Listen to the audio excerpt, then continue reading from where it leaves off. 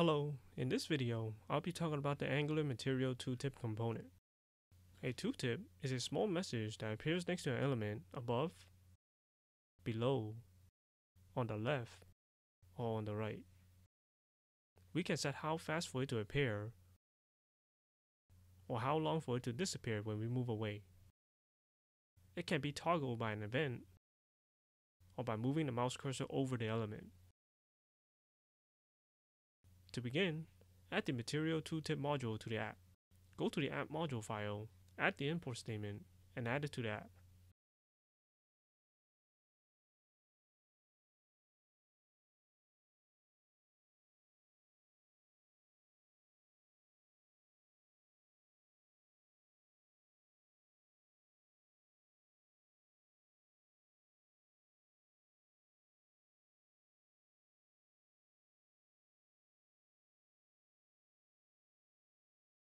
Go to an HTML page and locate the element that you want to apply the tooltip to. To add the tooltip, apply the mat tooltip directive and then give it a value.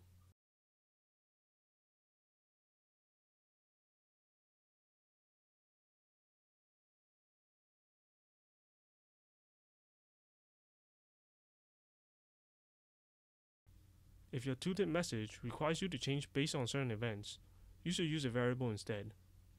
Wrap the tooltip directive in brackets. Then go to the TypeScript file and declare a string variable.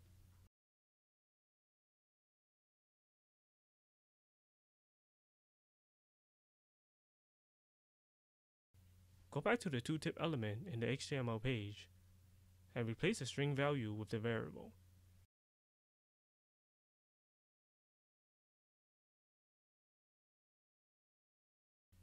To reposition the tooltip, apply the mat tooltip position input and set it to either above, below, left, or right.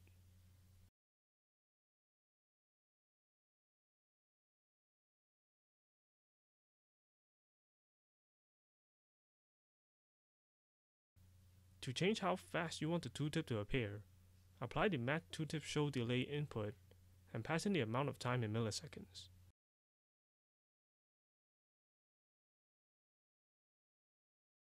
This will make the tooltip appear 2 seconds after we toggle it.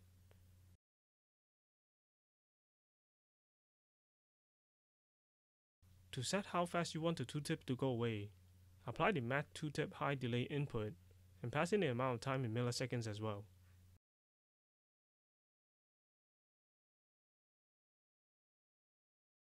This will make the tooltip disappear 1 second after we untoggle it.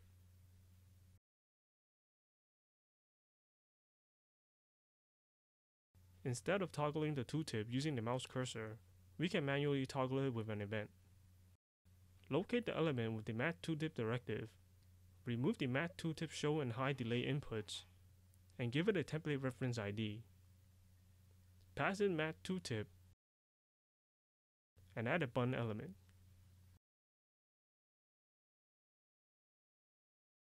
Lastly, attach a click event to it. Instead of passing in a custom function, grab the tooltip element reference ID and then call the toggle function. This will toggle the tooltip on and off when the button is clicked on.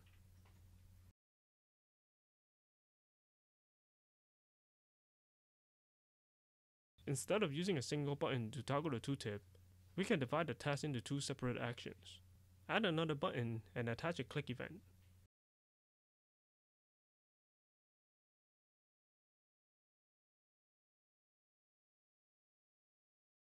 From the earlier button, call the show function.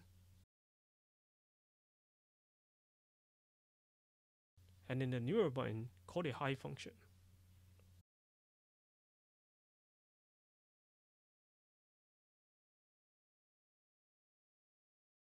The show function will make the tooltip appear, and the hide function will make it disappear.